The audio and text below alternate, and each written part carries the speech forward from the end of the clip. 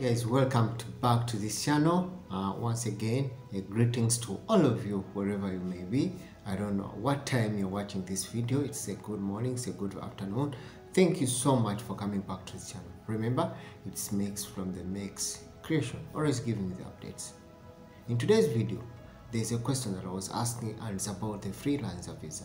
Yes, remember, when you're on a freelancer visa, you will need to have your ID, you need to pay up for your ID, you need to do up your medical. But the question was, for how long is it going to take for me to get my residence permit, or what we call the Qatar ID?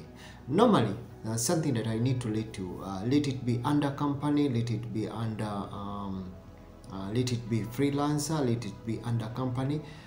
Normally what happens is that for you to get your ID, you first need to go and take what we call the medical fitness test. I told you what about the medical fitness test. I told you what they normally test for. They normally test for those kind of diseases, or they normally test whatever they have to test, what we call under the medical fitness test. And once you pass what we call the medical fitness test, the next step that you will be called is you will be called to go and do what we call the fingerprints. You will definitely go to do what we call the fingerprints.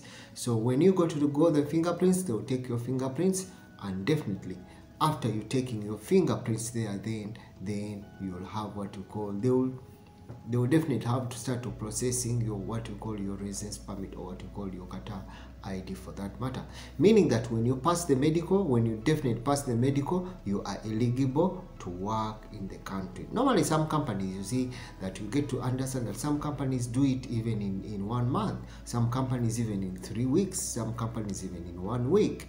Definitely that is done depending on how many people, depending on how many employees that company has. Then definitely that's where the service will be a little bit much quicker at the end of it all.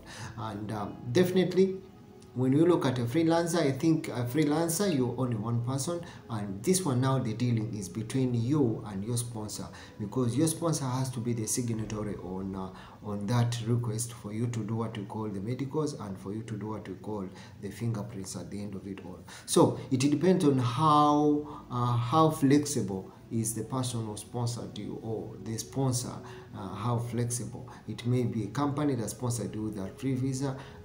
It is that person how flexible he is. If it's very fast, then definitely you can have your ID very fast, without even the time that you may think. And definitely you still also have to take the medical, you still have to take the medical fitness test, and you still have to take the fitness test. So the period that we estimate, the period according to the law, it's supposed to be 2 to 4 days. Out of the 2 to 4 days, you definitely know that you have your Qatar ID or your residence permit will be ready. But normally what I need to let you know, that is why normally your residence permit, the notification that your residence permit or your ID is ready will definitely be sent to the person who applied for your ID. And normally sometimes it's just your sponsor.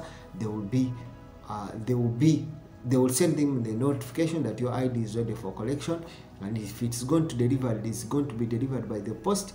Normally what happens is that the Q post here, the Qatar post, will deliver those IDs or that ID to his residential, or his box number, or his residential address at that time. So it will just be your initiative, or it will be your initiative at you to go and ask him to give you your ID, or he will call you to give you your ID so that you can start using the ID. But some people, some sponsors, some visa sponsors, they may not want to give you the ID as early as possible. I don't know for what matter, depending on what kind of obligation you have. If you do not clear up all the money, then, or if you have some pending charges that you need to pay, he may not give you the ID. But for all that one is it comes back to what we call the personal understanding between you and that person, the sponsor of your visa. But normally it takes 2 to 4 days to print that ID after taking what you call your fingerprints. Hope I've tried to answer you well, and hope I've tried to give you that in good. Thank you so much for coming back to this channel, and thank you so much for supporting this channel. The new subscribers and the old subscribers, thank you so much. It's Mex from the Mexcreation TV.